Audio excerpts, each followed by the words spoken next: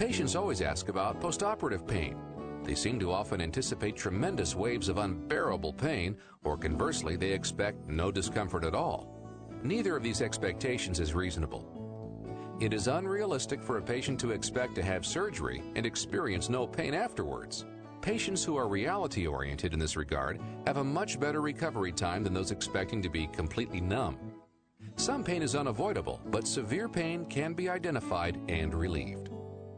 Often pain complaints are actually anxiety, but a patient coming out from under anesthetic cannot be expected to differentiate the two. As anesthesiologists, we are trained to identify indicators of pain. Increases in heart rate or blood pressure are two common indications of pain. In the absence of physical indicators, anxiety is treated with the use of a sedative or anxiety medication. Incidentally, if anxiety is relieved, we can often reduce the amount of pain medication and consequently reduce the incidence of nausea and vomiting and other side effects. A patient can reasonably expect to receive medication for complaints of pain following surgery. They will usually be administered intravenously. Several different types of medications are available depending on your surgery, the location of your surgery, for example, office, surgery center, hospital, inpatient versus outpatient, that sort of thing, your allergies and sensitivities, and even where you are going postoperatively. There is no universal panacea, that is, no one solution fits all situations, and as you have learned, your treatment needs to be individualized. For procedures involving the chest cavity, abdominal cavity, or the arms or legs, continuous regional anesthetic techniques can be used postoperatively to minimize pain. Epidural catheters can be placed preoperatively and used postoperatively to administer anesthetic or narcotic medications into the spinal canal to blunt the perception of pain yet leave a patient completely mobile.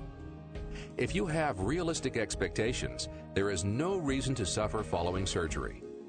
There are a number of anesthetic choices and regional anesthetic management techniques to minimize the amount of postoperative pain. Don't be afraid to ask your surgeon and anesthesiologist about the degree of pain associated with your procedure and what provisions they will make for your comfort. Let's turn our attention now to what is without a doubt one of the key issues brought up by almost every patient. That is nausea and vomiting following surgery. Those of us over 50 remember anesthetic agents many years ago having a high incidence of directly causing postoperative nausea and vomiting. Ether was particularly problematic. Newer inhalation agents have a vastly lower incidence of causing nausea. Yet some recent studies report that in outpatient settings, nausea and vomiting following surgery are as high as 40%, or 4 out of 10 patients. So how do we reconcile this statistic with the fact that anesthetic agents have drastically improved? The answer is that nausea and vomiting are not due exclusively to anesthetic agents. They're also strongly influenced by anxiety, drugs, means of administering the drugs, or even the use of oxygen. We previously talked about the value of the preoperative visit between the patient and the doctor. If you're anxious, don't hesitate to request an anxiety-reducing prescription to take the night before or morning of your procedure. Nausea and vomiting plummet when anxiety is reduced. The more relaxed you stay, the less the chance of an upset stomach. For patients who have not had food or water prior to surgery, a temporary state of hypoglycemia or low blood sugar can occur and contribute to nausea. This can be remedied by utilizing an IV that contains dextrose, another name for sugar, as a supplement. Nitrous oxide used during surgery diffuses out of the blood and can increase the size of gas bubbles in the body. These bubbles can manifest themselves in your stomach, your bowel, or even the inner ear. All of these alone or collectively can cause nausea. If your breathing is being supported a bit too forcefully by either a manual or mechanical device, it can increase the size of the normal gastric air bubble and cause vomiting.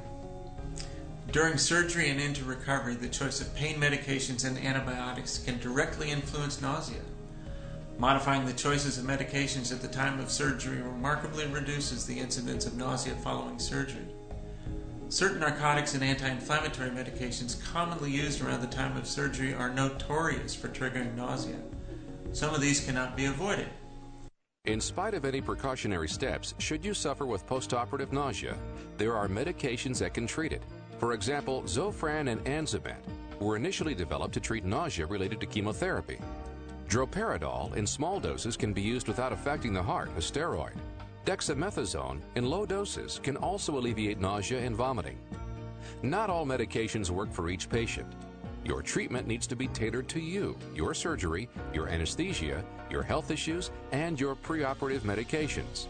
Some of these drugs may prolong your stay in recovery because they tend to induce drowsiness. New treatments easing postoperative nausea and vomiting are being discovered on almost a daily basis. The treatments are many and varied. All anesthesiologists have experience in this area. Your anesthesiologist will design an individualized program of anesthetics and supplemental medication in order to give you as smooth a ride as possible. Discuss the plans with your anesthesiologist prior to surgery. By using a combination of medications or altering technique, the occurrence of significant nausea and vomiting can be dramatically reduced. So when can you be reasonably sure you're free of the effects of anesthesia? Anesthetic agents need to be either processed by the body or removed from it. Some agents are metabolized and excreted, that is, changed by the body into something else and then eliminated in the expired air or urine. Some are blown off as you breathe in the recovery period. The breathing off and elimination of anesthetic gases is the reason for the gradual return of consciousness in the recovery period.